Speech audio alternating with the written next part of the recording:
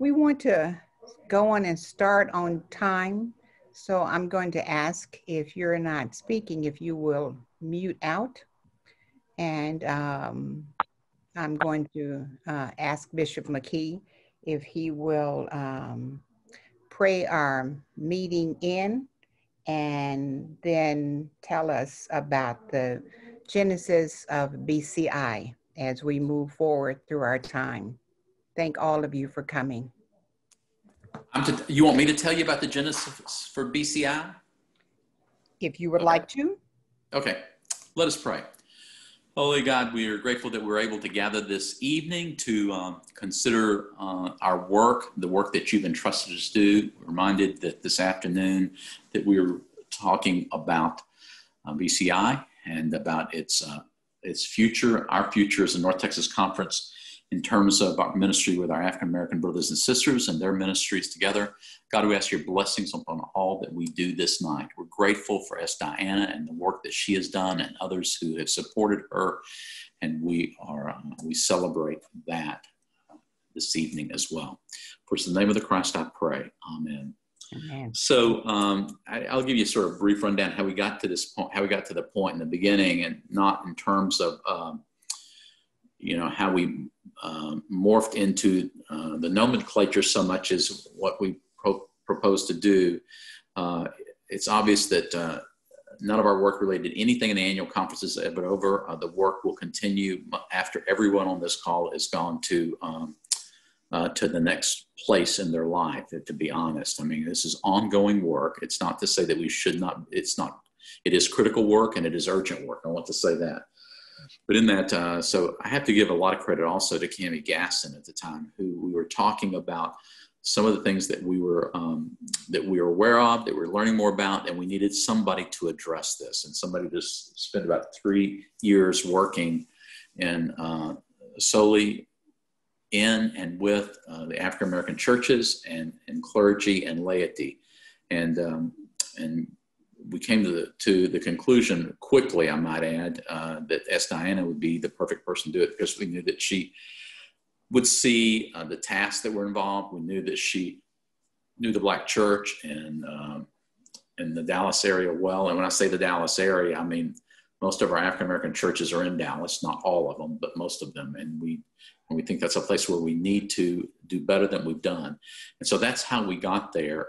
And we had also considered doing the work with, I don't think I need to really go into this in any great detail with. No, sir. That's all I'll say. I'm through. Okay. All right. That's it. Thank you. Thank you, Bishop McKee. I will say some more about that a little bit later in our time together this evening. We have asked one of our pastors to respond to the importance of BCI. And so I'm going to ask Mr. President, the newly elected, installed president of our African American clergy group, if he will talk about BCI. And so we thank Joshua for accepting that role. And Mr. President, we would like to hear from you now. Thank you very much, Reverend Dianna. You always got to gas me up. Now you made me nervous. I'm more nervous staring at your faces on the screen than I would have been if we were in person.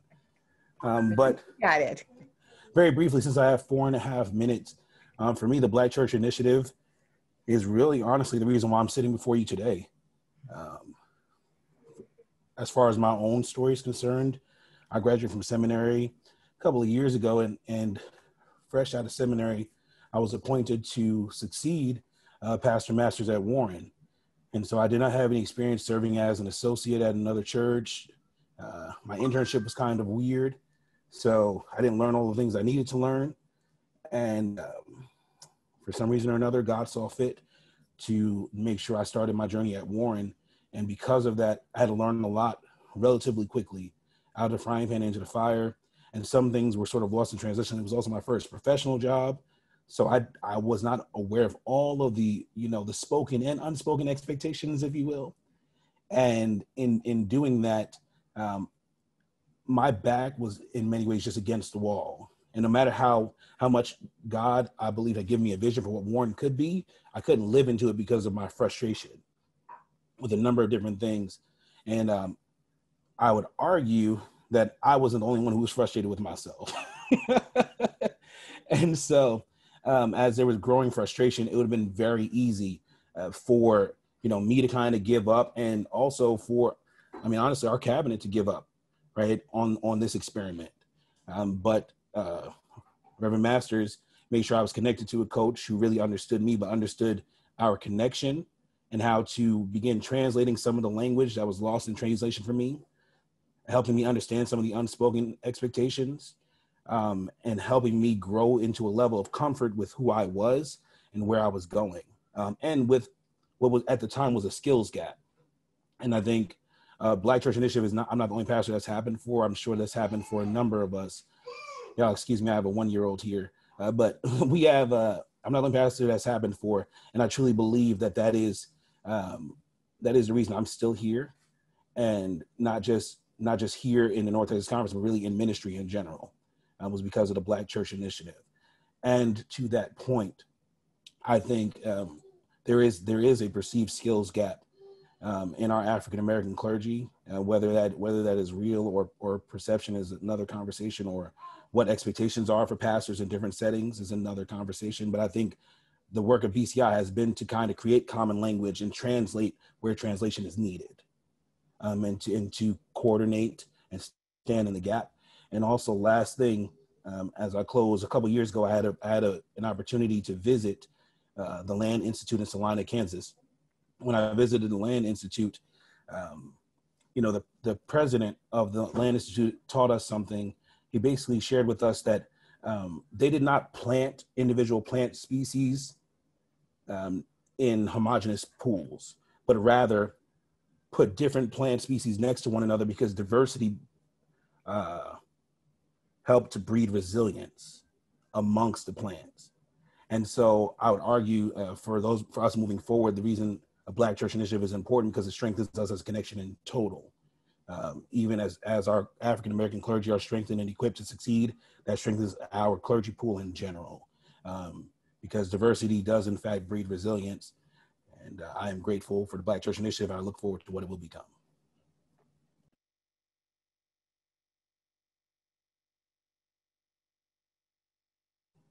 Reverend Masters, you're muted still. Thank you, Pastor Joshua.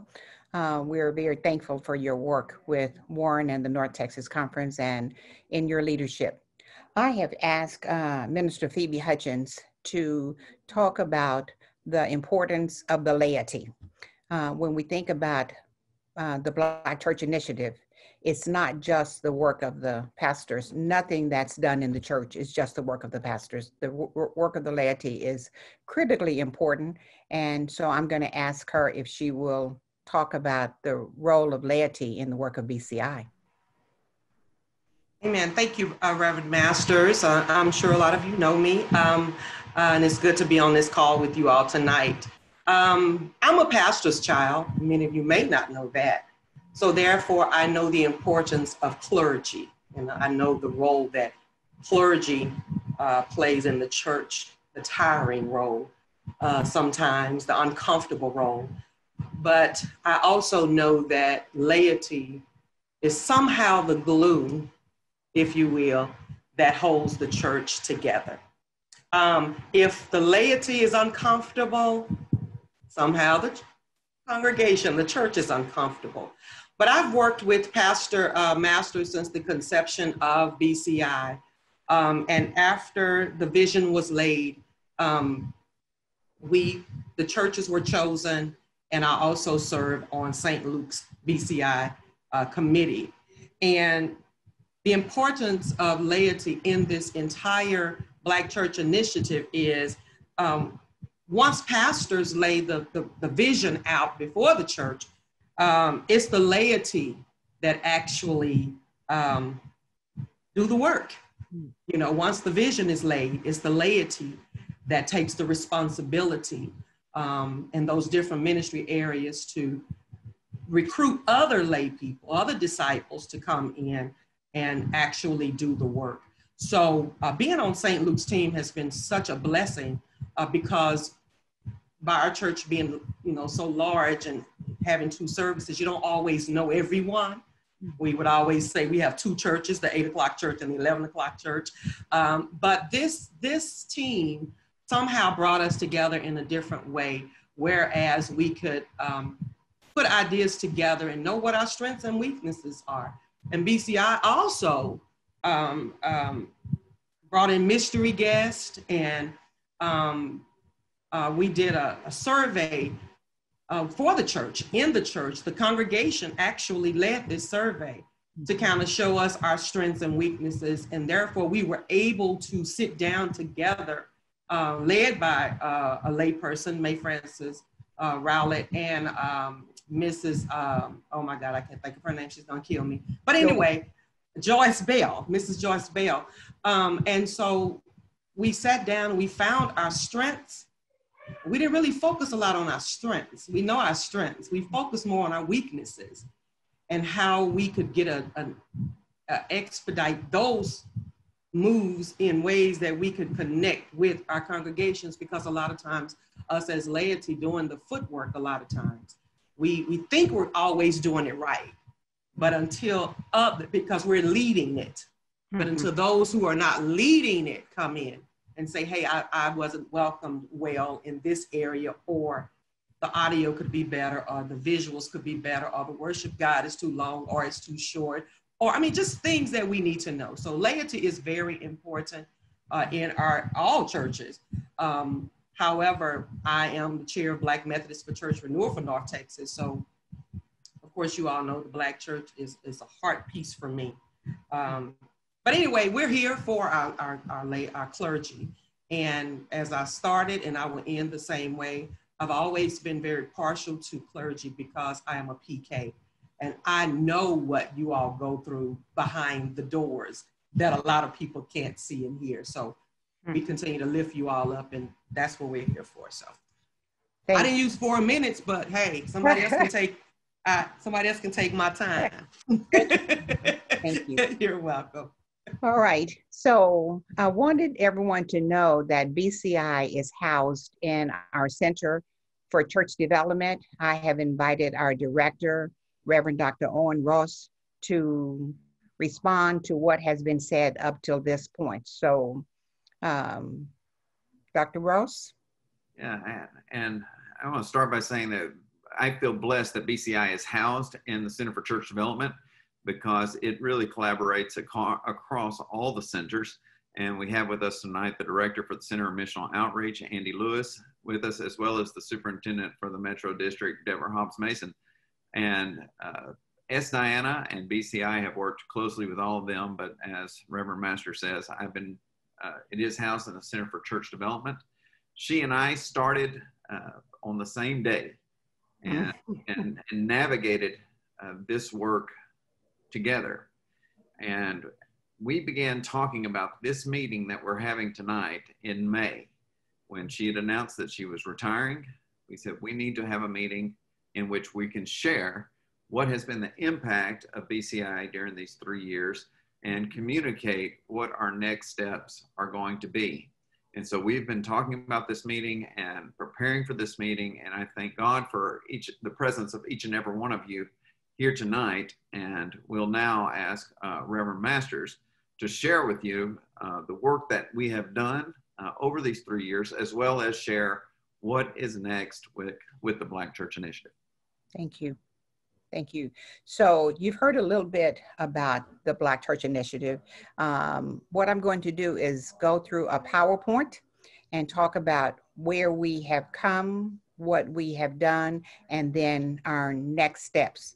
I've done many PowerPoints over my career, but I've not ever had a PowerPoint where I'm not changing the slides. So Zoom brings about a change, and change is not always bad, it's just different. So I invite you to have patience, and as we go through this, we will have questions. You may have questions at the end. I would like for you to just take a moment to look at this slide. I'm not going to say a lot about it, but I would like for you to listen. I would like for you to look really closely. And what I would say if I was in person, I would say call their names. So I'm going to pause for you to look at this slide.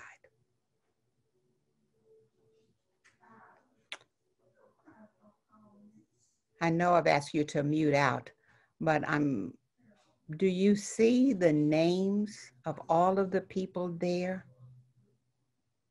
That's very important. And we could add other names. Owen?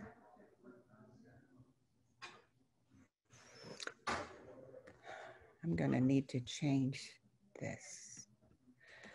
I believe that Jesus believed that not only did Black lives matter, but that Black hopes, Black dreams, Black communities, Black children, and thus the Black church matters. The Black church is the heart of all of those that matter. When we think about in our Center for Church Development, supporting our Black churches, we support our Black churches because our Black communities are so important. When you think about the Black church, you think about the Black community. They're not all right there around you. If you think about St. Luke, I don't know of anybody that lives in walking distance of St. Luke. St. Luke has members all around. So does the Village. So does St. Paul. So does St. Hamilton Park. But it's the community, and we mean community in general. It's so important for us to think about the Black community when you think about voter suppression, when you think about our Black men and Black women being killed. People are coming to the church to say, what are our next steps? So yes, it's important for us to support our Black churches because that supports our Black communities. When we think about the Black churches of the North Texas Conference, we've been struggling on many levels. When Bishop McKee looked at this, Bishop McKee decided to shine a light upon this situation, and not just shine a light on it, but think about the necessity of doing something about it. The light was there, but nobody had done anything about it. So a new position was added to the Center for Church Development for the exclusive, and I just want to repeat that, for the exclusive purpose of working with our Black pastors and the laity of our Black churches in the North Texas Conference. What did we start with? We started with investing in our Black church related to preaching. That was one of our first cohort. If you know anything about the Black church, you know preaching is fundamental.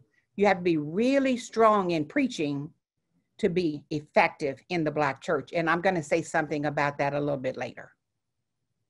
We also invested in leadership in the Black church. As you heard Phoebe say, laity is involved in every aspect. So we have laity and preachers working together. What we did from the very beginning, we equipped our laity and clergy with not just with New Faces, New Spaces. When the conference decided to do a new initiative, New Faces, New Spaces, we did a workshop at Warren United Methodist Church just for our Black churches. We did a session on stewardship and finance. One of the leaders for that session is on this call, Reverend Melvin Amerson for Texas Methodist Foundation. We're glad that we're here. We did a workshop on discipleship led by Reverend Dr. Dwight Ratcliffe. And in doing that, he talked about how do you make disciples when you don't have a district superintendent to go to saying you need money. You don't have a conference office to go to say you need money. How do you build and how do you form disciples? We did a whole day's lesson on that. And social media. We did social media before COVID. Dr. Cogman came here from Baltimore, a DS in the Baltimore area, and she talked about social media. The first time she came, we invited her to do a session for the clergy, how to do an SPRC meeting, how to do all of the meetings just on social media, on Facebook. Now that we're doing COVID, we have COVID, what we have taught the Black churches for 2 years before COVID hit, we started with that with Dr. Cogman. So it's one thing to have programs, but it's another thing to be financially invested. And so I thank Bishop McKee and the conference for not only creating this job, but also putting money in it. So the village is one of our new church starts. You may not know this, but the village is the first new church start that the North Texas Conference had that's Black since the 1950s. There had not been a new Black church start in the North Texas Conference since Hamilton Park. So we wanted to encourage them, and we invested first $50,000. They accepted the challenge and raised another $50,000. And during COVID, when that challenge was met, we met together on the parking lot, and Pastor Derek received a check for $50,000. When was the last time that a Black church received $100,000? That shows that the North Texas Conference is interested in supporting our Black churches. We also supported Black church pastors. We have Pastor Peyton at Peyton Parker at First Methodist Lancaster, as he's starting a new Black congregation while sustaining the church that's there. We also have Miranda, and congratulations to Miranda for passing DCOM today. And BCI is involved in supporting those Black church pastors. As Joshua mentioned earlier, coaches are needed for clergy. Every one of our 4 largest churches, our 4 BCI churches, Hamilton Park, the Village, St. Paul, St. Luke, each one of those churches had a coach, but that wasn't the only group that had coaches. Several of our young clergy also had coaches, and we believe the conference has been involved in coaches for a while, and we use that resource for our clergy. We also had a program that we called 2020 Leadership, and it worked hand in hand with our mystery guest assessment. We did the 2020 Leadership in our 4 largest churches, and the main piece, Phoebe referred to it, is an assessment. Every church had that assessment done by the entire congregation. It was hard work. It took a long time. And the pastors would call me to say, it has taken so long to get this done. But what happened as a result of them staying with that and being encouraged is when we did the mystery guest, which was following 2020 Leadership, what we saw by people coming to these churches that had not ever gone to church or hadn't gone in a long time, where some of the weaknesses were, not one of those churches saw those weaknesses for the first time. They all had been already identified and moving forward in addressing those weaknesses. So 2020 Leadership and mystery guests worked hand in hand. So we have equipped our clergy with preaching. We led that with Reverend Dr. Kevin Muriel, one of our young adult preachers in the nation. He leads one of our largest churches, but we didn't just get him. We also partnered with Dr. Alice McKenzie, the leader of preaching at Perkins School of Theology. They worked hand in hand in helping our large church pastors improve their preaching. We called it iron sharpening iron. 2 of them are on this call. I saw Derek and Sharon on the call. They will gladly tell you, we worked really hard in that. But we didn't want to just have those large church pastors equipped. We did a leadership cohort with Reverend Dr. Kevin Muriel with our young Black clergy. Bishop McKee is talking all about equipping our young Black clergy. So we brought them along, and they had a year with Reverend Dr. Muriel also. We had many other people come in to do innovative ministries with all of our congregations. So when we were equipping the congregations, separate from equipping the clergy, they first did an assessment. That assessment took a really long time. It had them to look inside rather than outside. No one had to guess where they were strong. No one had to guess where they were weak.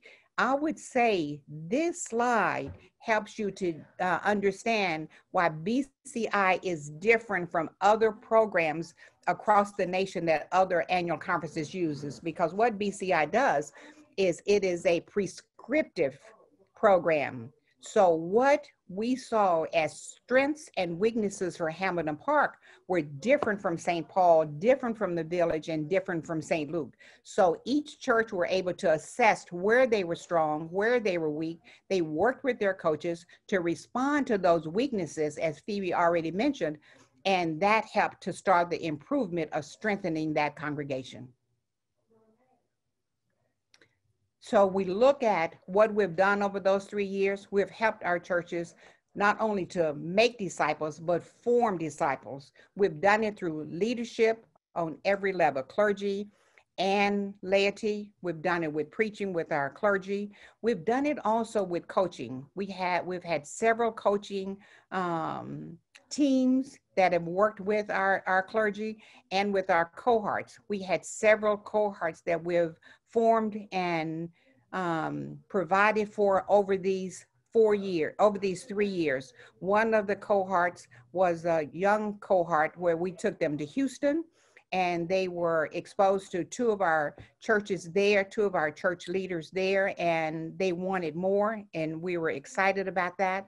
We had a cohort of pastors that were very different in how they did their ministry. They were all south of Dallas, and they got together and came up with a focus on how to do ministry and what they could do together. That was one of the last cohorts we put together, and it ended in the spring of 2020, and their work is even continuing. So this slide helps you to look at BCI in a holistic kind of thing, because if I had one slide to say, what did we do? This is what we did. And I showed you the financial aspects of it. So in the midst of the pandemic of racism that's going on across our nation, including our city, including our United Methodist Church, the world is watching and learning how the United States has treated Black men. We see them killed on a regular basis, and it just tears me up. And not just our Black men, but Black women who are just in their home. And thus, how is the United States going to support the Black people's dreams and hopes and successes and children? And how do we move forward? And I think to take it away from the US, but how do we do it in the church? Well, these are our next steps. These are the steps that we've already begun. We will have BCI teams, not just in our 4 large churches, but we have extended it to Warren and Church of the Disciples.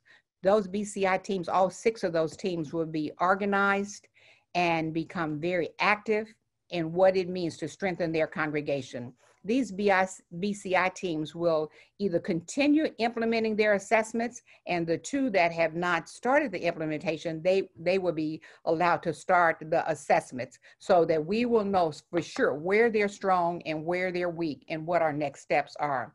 And all of this work involves them working with clergy and laities to maximize the ministerial potential of every single church. Their strengths and weaknesses are different church by church, but this is a prescriptive program for that reason. Each BCI team will have a coach, and that coach will help them not only to develop and execute the goals, but to come up with benchmarks and strategies for making disciples.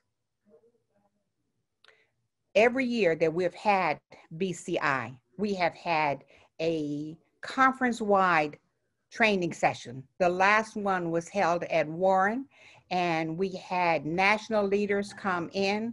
Reverend Melvin Emerson was one. We had Dwight Ratcliffe come in. We had Jim Sally come in about finances from the African University.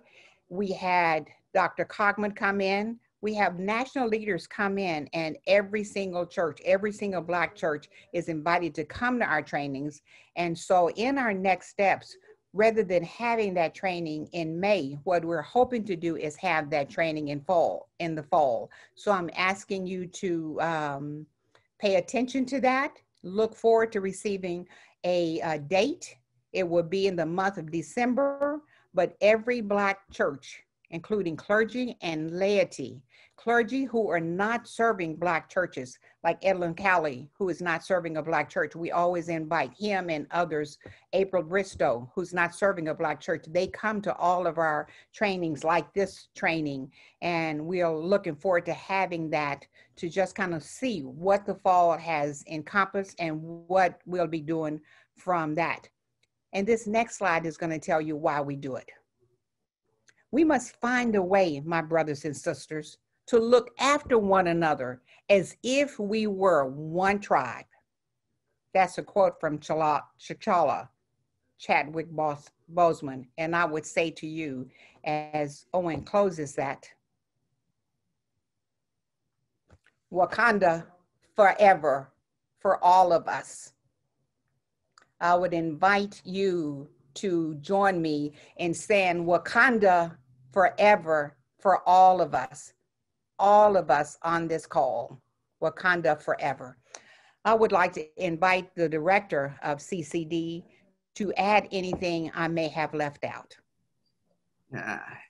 It takes a lot more energy to get a ball rolling than to keep a ball rolling. And so although Reverend Masters officially entered into her retirement status on July 1, I have asked her and have since contracted her to ensure that this work continues. You know, we find ourselves in unique times in the life of our church, navigating what will be and what our needs are and what our needs are going to be. But I am thankful that she is generously accepted and is continuing this work. As she was going over the work that has been done, I kind of felt a little bit, as she was talking about different things, I was like, but you forgot to talk about this. You didn't mention this. And then I was like, well, I guess I feel a little bit about John when he was writing about our Lord. If we were to report on everything that she did, it would be a much longer PowerPoint than we presented tonight. I want to say that it's been a team effort for the Center for Church Development. We were talking about this afternoon. Although Reverend Masters led BCI, it had the attention, energy, and work time of all of the members of the Center for Church Development. Miranda Payton Parker can share about how much Matt Temple has worked with them, as well as Derek Jacobs, and has been partnering with our planters. And so there's been investment directly from our staff in the work of our Black churches, as well as our collaboration. Liliana Rangel is on here. She's coordinating this. Liliana had led our Healthy Church Initiative. And when we came in, we were talking about BCI, and we said, we want BCI to be like HCI, but we want it to be Black and better. And they have developed that aspect, but that's only been one aspect of BCI that has been developed. And Liliana Rangel played an integral part in the development of that strategy in this, in investing in our churches. And so if you only leave with one thing tonight, I want you to leave with this. The North Texas Conference leadership and the Center for Church Development is committed to ensuring that our Black churches are invested in, and that they are strengthened, and that we continue to make reaching the African American mission field a priority. And I am thankful for the work of Dianna Masters, for the leadership around BCI, for Minister Hutchins, for Edlin Cowley, for Joshua Manning, and all who have been invested to make what was shared tonight possible. And we're committed to continuing this. I had a long conversation with President Manning last night, and said, as we start looking forward to 2021 in the future, that I want to make sure that we are communicating and gathering and staying connected to what is needed in our Black congregations, and how we can best invest in their fruitfulness. So I thank all of you for being here tonight, and we'll turn it back over to Reverend Masters. Thank you, Reverend Dr. Ross. When we think about the next steps, one of the things that I've said to several of you on this call is I will be meeting with you. We'll set up a team meeting with the pastor and the BCI team, not coming to you as I have done in the past 3 years, but we'll come together on Zoom and start our work again, and make sure that you're organized, that you have your assessments right there, ready to go. And we're not going to need to start from scratch. We have 2 new churches that we've added to this, and that's Warren and Church of the Disciple. We've always planned to continue to add churches, but I will be meeting with each one of your churches, coming together with your BCI teams. I'm looking forward to that. And we do that work individually because the conversation I will have with St. Luke will be completely different than the conversation I will have at Hamilton Park. So I look across these 3 pages, I see a lot of clergy, a lot of laity particularly, that are on BCI teams, and I am so excited to have you here. So other than specifically for your church, if there are particular questions that you want to ask, you can unmute, and we will receive those questions and answer them if we can, and if not, we will get back with you. So are there any particular questions that you would like to ask? I see somebody's hand up. Oh, Dianna, Liliana here. Liliana, hi. Hi, how are you? Good. So we have 2 questions here so far. In the chat? Yes, so I'll kind of I'll share them with you and then you can answer. Okay. One of the questions is, will this team focus on smaller Black churches this go round? Yes, we have. So at this point, Warren is a small Black church. They won't continue to be a small Black church, but at this point, that's one of the churches that we're including. So yes, to answer that question. Okay. Is there another question? Yes. How many Black churches do we have now, and how many will we have in 2021? Can you say that one more time? I didn't get it all. How many Black churches do we have now, and how many will we have in 2021? You don't mean in BCI? Whoever asked that question, we have 6 churches in the BCI. Altogether, we have, I think, 15 Black churches. And that would be the same number that we will have in 2021. I want to just say to you, as we started this journey 3 years ago, we have worked with all of the churches. They have not been labeled a BCI church, but there's not a Black church in the North Texas Conference that I have not worshiped with, met with the pastor and talked with them. And I just say to you right now, I celebrate that during this 3-year time, we have not had one of our Black churches close. And we need to just say amen, raise your hand, and we give God glory for that, because it's the work of all of us together. And so, yes, that number will still be the same in January. We don't plan on closing Black churches. What we want to do is help each church look at where they are and get stronger in the areas where they're weak. If you remember when we very first started, Phoebe she's a member of St. Luke. She talked about, they didn't look at what they're good at. They know that. They looked at what they're weak at. And that's how you remain open. That's how you learn how to make disciples and form disciples. Look at where your deficiencies are, and I will work with you, and the coach will work with you. And that's what we have done in the past, and that's what we will continue to do. Can I jump in, Dianna? Yes, Dr. Patterson. Oh, good evening, everybody. I'm Reverend Patterson. Go on. I'm Reverend Patterson from Hamilton Park United Methodist. And Dianna, I want to tell you as a tribute or as an evidence of how effective BCI was, we have over 10 lay people on this call right now. That shows lay engagement, that shows lay buy-in, that shows BCI was effective at Hamilton Park. So if you want some proof in the pudding, Hamilton Park here in great numbers. I told my folk, Dianna Masters and the bishop said, get on the line, and they are here. And we want to say thank you, number one, for selecting our church. This process has been amazing, and what it taught us and how we had to review ourselves and learn so much. It has been amazing. And it's good to hear that. I think you're saying you aren't cutting us off. You're going to still be around. Is that right? Yes, ma'am. I'm going to be right there with you the way I've been with Hamilton Park from the beginning, because, you know, we were there. And while I have you on the phone right now, I would like for you to say something about the preaching cohort, because I remember at the end you said, you know what, I was not happy that you made us buy our own books. But was that time with Dr. McKenzie and Dr. Muriel and the work that we did? What is your response as one of the pastors? As you said earlier, preaching is essential in the Black church. You have to be able to preach just the way it is. And so you all brought in Marielle and Alice McKenzie to make us go to the next level.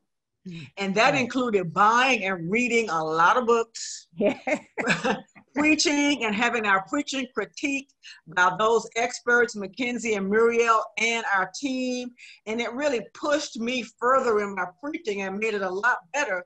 So I say again, this BCI thing works. And I want to thank you for all the effort that you all put into it. It really works. And so I'm excited about more churches getting on board. And I'm also excited about you staying with us to help us get even better. And let me close by saying, if it hadn't been for BCI, the park wouldn't have been so able to jump into community engagement during COVID-19. We jumped in and started feeding, doing COVID testing, because we were used to being nimble and evaluating and making ourselves available. So all that is due to what we learned from BCI. So thank you so much. Thank you, Dr. Patterson, for those kind words. We really appreciate the work that Hamilton Park is doing, and I'm looking forward to having our meeting with your BCI team and with you. Thank you. May I say something? Yes, ma'am.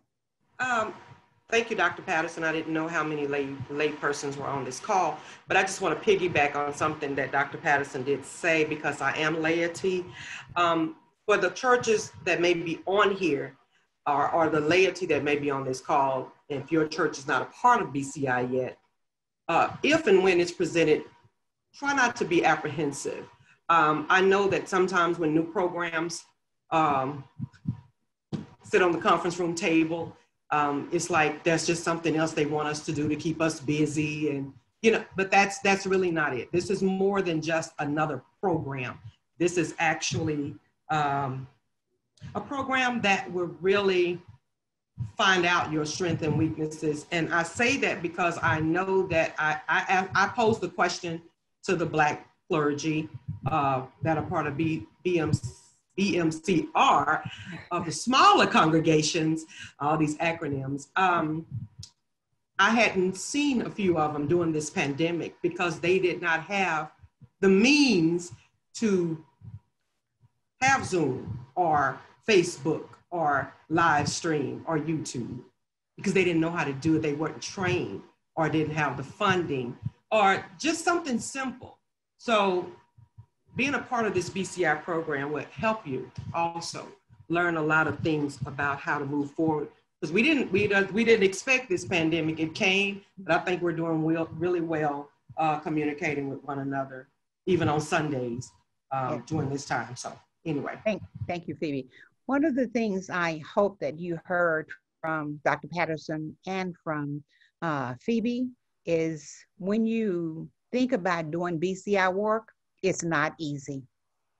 I'm not a person that just kind of sits, I love to talk. Everybody knows me.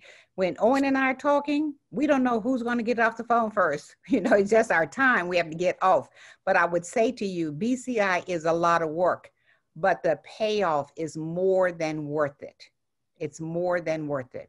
So if you're ready to put in the work, put in the time, your church will be a stronger church in making disciples as a result of the work that you're doing involving your BCI team.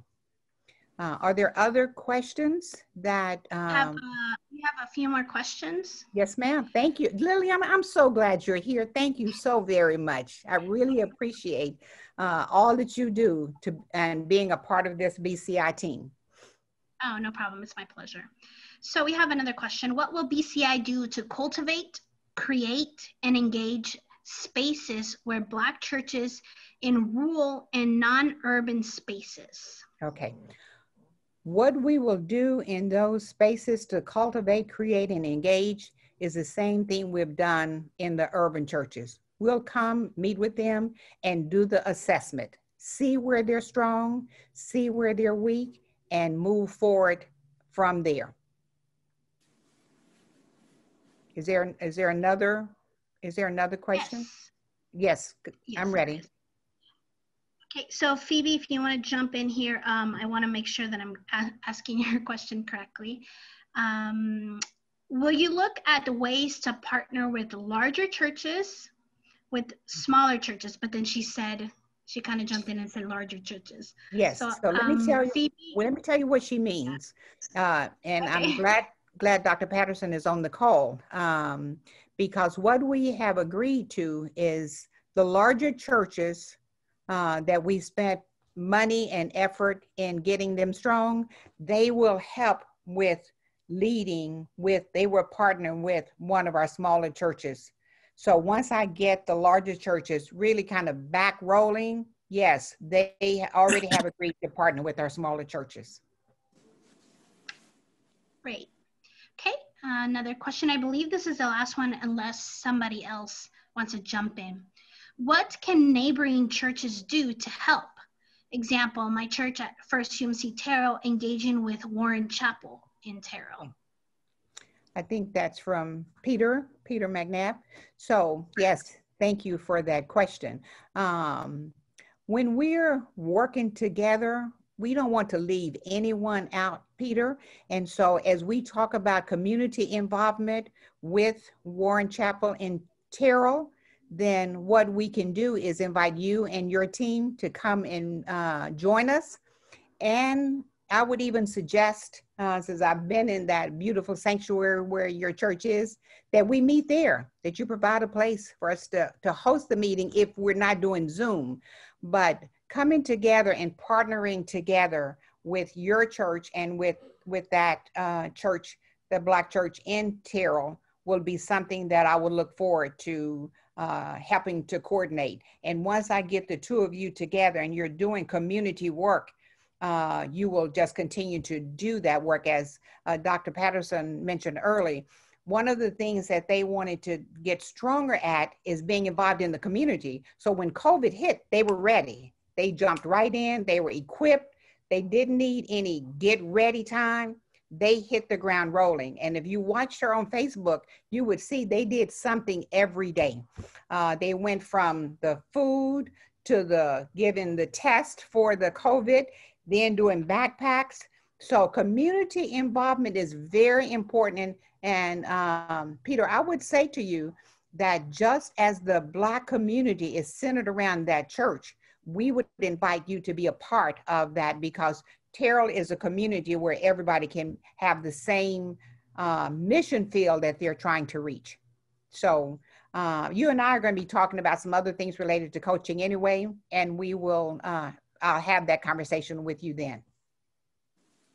Okay, Thank we have you. one more question. Yes, ma'am. Based on the BCI data, what was the #1 strength and the #1 weakness within the Black church? Okay. You have 10 seconds to answer. So let me see if I can answer that. And the person that gave that question, I don't want you to think that I'm being evasive or not answering it, but let me just answer that, and just so that you will know that it's not an answer. BCI is a prescriptive program. It's not a cookie cutter program. We started with a cookie cutter program and we became prescriptive right away. The #1 strengths are based on that congregation. So one of the #1 weaknesses, I would say, for Hamilton Park was they wanted to be more involved in the community. And so they worked on that and they got involved. As Dr. Patterson said, they were ready when COVID hit. The number one weakness for another church would be something else. So it's not a number one strength or number one weakness for all of the churches, because we don't do it by all of the churches. We do it congregation by congregation because it's a prescriptive program. What St. Luke has as their number one strength and number one weakness is completely different than the number one strength and the number one weakness as the village. Even though St. Luke birthed the village, you would think that they would have the same, but it's different. So every congregation, and that's what causes this work to not be competitive or anything leading in that direction. It's prescriptive for that congregation. Where you're strong, we celebrate that. And where you're weak, we'll help you with those weaknesses and move ahead. So that's what I'm saying. There's not a number one strength or a number one weakness for all of the churches because the work is prescriptive. I believe those are all the questions in the chat, unless anybody else wants to unmute and ask any other questions. Yes, Diana. Yes, sir. So this is Mike McKee. So I just want to emphasize something you said there, and that is that for a number of years, and as long as I've been in ministry, over which is a few decades, and nobody needs to make a comment on that. But what I want to say is that basically everything's been sort of programmatic. Same thing for everybody. And what's good about this is the fact that it takes each church's context and deal. And so I think this has the potential to do more good than any number of seminars that people could go to. I mean, this is hands-on work, and it's, as you said, it's prescriptive to particular congregations given their work. Thank you, Bishop. I would say thank you for creating this position and supporting BCI in every arena. One of the things, the reason for that is because a lot of churches, not just Black churches, we look at who has the number one, how many are in attendance, how many Sunday school classes, how many this, and that's not how you make disciples.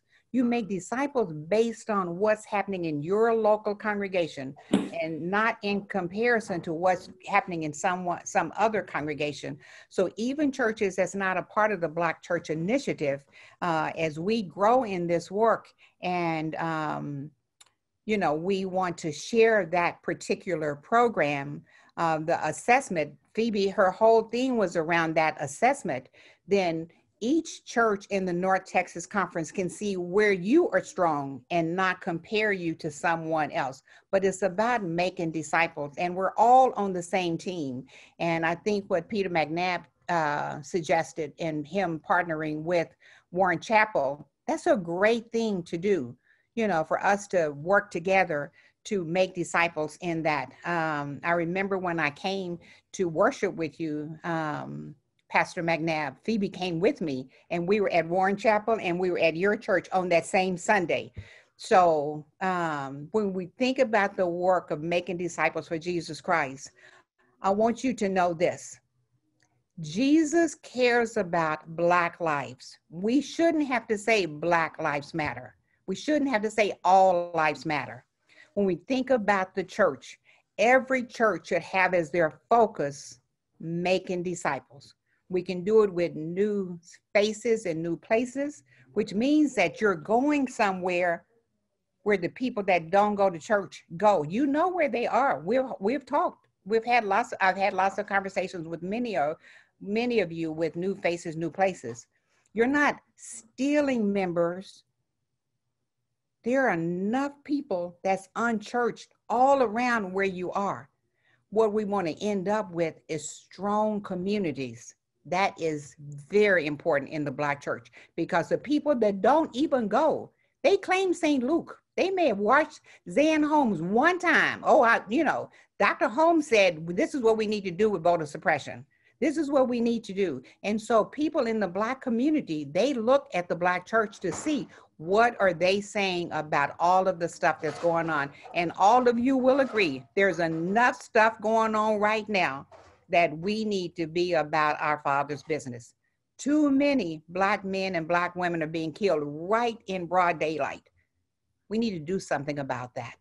And I think coming together as a church would be a good beginning. But it's this work that have anything to do with competition. We don't compare. We do it within our own home. And we don't have to go to the building to do it. So, Okay, we have a question? go ahead. No, yeah, we have 2 more questions. We have 2 more questions. Will BCI program work with the NTC team / committee on dismantling racism? I would say yes, I'm on that team. And so anything that we can do to be a part of that, we will continue to do that. But I serve on that team. Yeah, and I will add also that it is working together, it is working collaboration, but there's also distinct work that BCI does. The work of dismantling racism is of utmost importance, but as I shared with many people, if we become a less racist denomination, but wider, we will not have been faithful. Mm-hmm. We must continue to reach our communities of color. We need to better reflect our North Texas Conference mission field while we are doing the work of dismantling racism. I thank you, Owen, for saying that. And I would just like to add one last piece to that.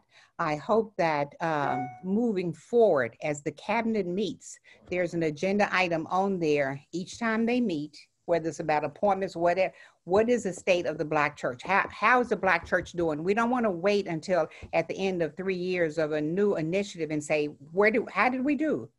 We have been working on this really hard. Hopefully you can see that. It's been a lot of hard work done. And I want you to know step by step that this got done. It didn't get done in 1 year. It didn't get done at one moment, but we want all of the people to be aware of what's going on in our Black churches. No matter what we do with racism and making white folks feel like, they're anti-racist and all of that. That's not what helps the Black church.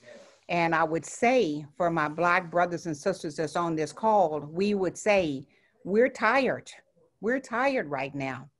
And we don't want to continue to teach, but we do want to do the work of making disciples. So I know that our time is just about up.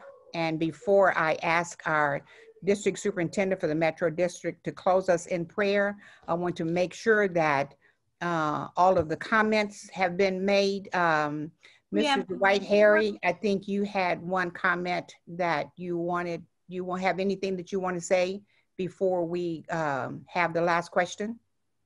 Thank you, Reverend Masters. I did put my question in the chat box, and they are going to get back to me with that question, okay, with some of the specifics. So thank you. I did get that. That answer is on its way. Thank you so much for remembering. And it also relates to James Miner's question about the specific goals for BCI in 2021. Okay. When the announcement for the retirement of Reverend Masters came in, my goal was to ensure that the ball that was started kept rolling. We had these assessments that have been done. There's a lot of implementation that has yet to take place from those assessments. And of course, the assessments could have been done and these reports could have been put on a shelf, and they would not be the first $1,000+ reports that sat on a United Methodist shelf. But we want to ensure that the work is being done to continue the work that has been started and doing the implementation of those. We also know that we are navigating into a new season in Christianity, in church, in the United States. And so what our specific goals are, getting to James Miner's questions as well as Dwight Harris' question, is we are in the process of forming what BCI is going to look like in 2021. We've already had one Zoom call with the six pastors of the 6 churches. I was talking to Joshua Manning last night about developing a conversation and continuing this conversation and starting to form that, which will both be budgetary as well as strategic on how we continue to invest in the Black church in 2021. And so that work is, while the work is continuing of the work that started, also navigating into this new world that we find ourselves in, and what is going to be the best use of our resources, both financially as well as our personnel, to address that for 2021 will be, that work is starting and will be continuing. So thank you. Connection. Thank you. Thank you, Owen. One of the things that Owen had mentioned earlier is the BCI work. I've worked really closely with Andy Lewis during this time, and he came on board the same time Owen and I did, and we've worked with Marty first, and now Cammie with leadership development. So this is not something that's just, you know, in a little box. This work covers all the parameters and just covers all the annual conference, and I'm thankful for that. Thank you so much for coming. I really appreciate your presence. And if there are any questions we need to still get answered, I'll get back with you. Let me give you my email address so that you will be able to continue to reach me, because I'm not using the North Texas Conference email address, but I am definitely receiving email and responding to email. And it's Dianna, DIANNA .masters, MASTERS, @gmail.com. Dianna.masters@gmail.com. I look forward to getting together with all of you. Thank you for coming, and thank you for your work. I would invite Deborah Hobbs Mason to close us in prayer. In the spirit of how we open this meeting, I want to read some names. Mount Zion, Warren Chapel, Camp Wisdom, Community, Glen Oaks, Hamilton Park, Highland Hills, St. Luke Community, St. Paul, Warren, Church of the Disciple, The Village, Jubilee, God's Kingdom, First Lancaster. Also want to name that Marcus Jones is alone in the Northwest District, and that there are 3 friends in the North Central District, Rick Hawkins, Edlin Cowley, and Cheryl Jones.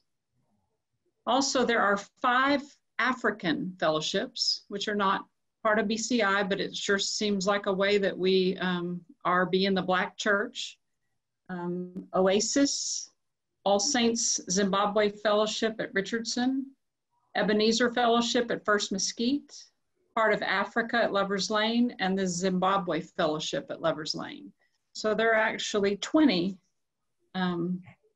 gathered bodies every week. And, you know, in addition to the ones that are already churches, they are reaching people from many, many countries. So just am thankful for all of these churches and for the witness that they already are, but the witness that by God's grace, through strengthening, they can continue to become. So let's pray.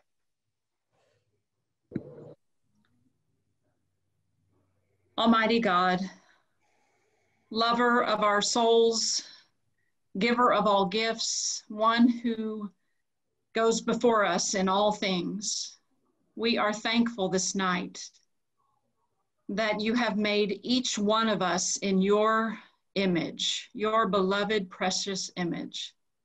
May we, Lord, see you in one another, love you in one another, serve you in one another. May we be moved by the anger right now in our world to do something and not just continue to have conversation.